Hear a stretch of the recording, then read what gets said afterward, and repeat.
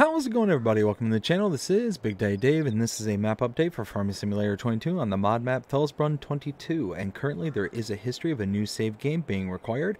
Please take note where you started your save game in comparison to the changelogs available. If your current save game is prior to the changelogs that requires a new save game, then do not update your save file unless you're willing to potentially break your current save.